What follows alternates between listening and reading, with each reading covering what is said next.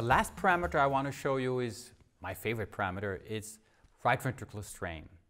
What is it? Well, basically, we're using a technology which is called speckle tracking. Here we are tracking the motion of these bright little echoes that you see throughout the entire myocardium here.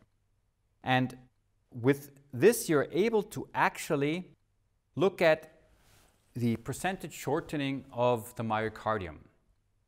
Especially important is the motion of the longitudinal function, which can be assessed both for the left and for the right ventricle. Now, the left ventricle, of course, was the first ventricle that we use speckle tracking on, and there's just so much data that shows it's an early marker of left ventricular function, and there's just so much data on this already. But there's also an increasing amount of data on the right ventricle showing that it works quite nicely.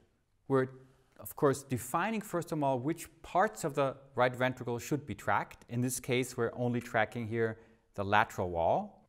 And then we perform the analysis, and the system basically gives us a percentage value of contraction, in this case of the lateral wall. And this is a methodology which allows you to do a lot of calculations. Not only can we look at the entire myocardium, but also look at the individual segments, the base, the mid, and the apex. We have different ways of displaying these curves and the data.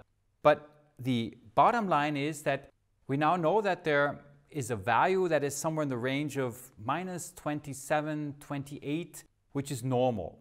Now, this is a value which is higher than the global longitudinal strain that you will use for the left ventricle, simply because, as you remember, the right ventricle shows more longitudinal contraction. And there's been some discussions in the literature with different papers showing different cutoff values. Here we had some papers where the values were probably too low, but speckle tracking is now included in the guidelines as a methodology that you can use to assess right ventricle function.